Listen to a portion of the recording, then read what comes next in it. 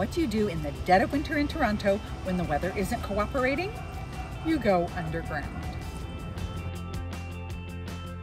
A series of underground tunnels that connects 75 buildings, 6 subway stations, 3 department stores, City Hall, the Hockey Hall of Fame, and Toronto's busiest transit hub, Union Station. The path originated in 1900 when a store owner wanted to connect his 2 properties via tunnel. Today, there are more than 1,200 shops, restaurants, service companies, and entertainment attractions along the concourses. With an average annual rainfall of 32 inches in Toronto, the path is an ingenious way to get around while staying dry and warm.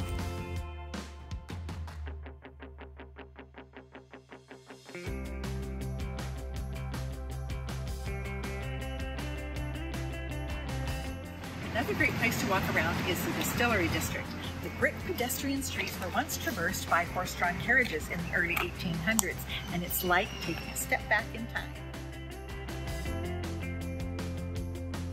Opened in 2003, what you experience today in the Distillery District is the result of a small group of forward-thinking developers who envisioned the 47 derelict Victorian-era buildings, formerly the site of Canada's largest distillery, as a place where artists and entrepreneurs could rub shoulders and inspire each other.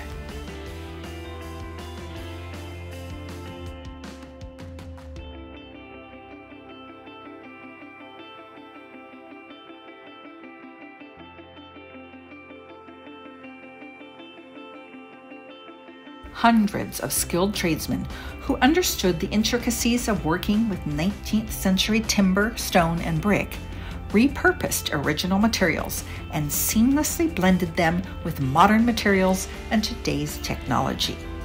Here, Victorian industrial architecture meets 21st century design, and the result is a stunning transformation into an acclaimed dining, shopping, art gallery, and entertainment mecca.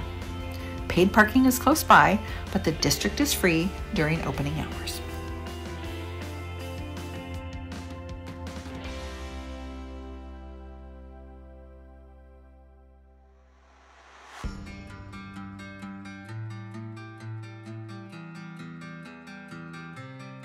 Not too far from the Distillery District is St. Lawrence Hall, a historic building with graceful architecture where you'll find a farmer's market, craft artisans, and many community activities.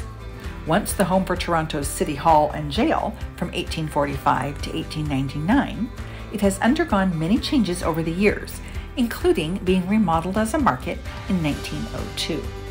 Open from Tuesday through Saturday, it earned National Geographic's 2012 title of World's Best Food Market.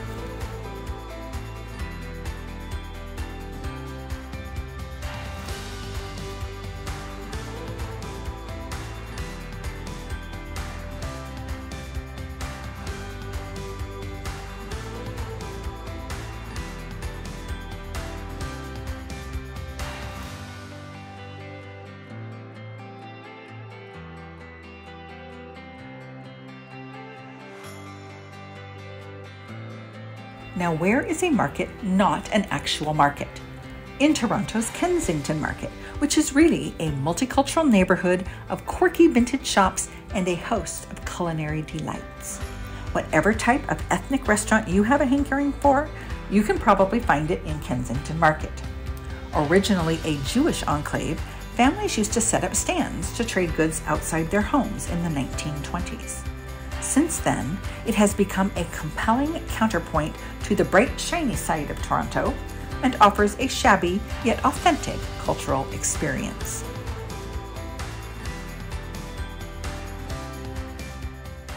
We've covered a lot of ground today, but we're not done.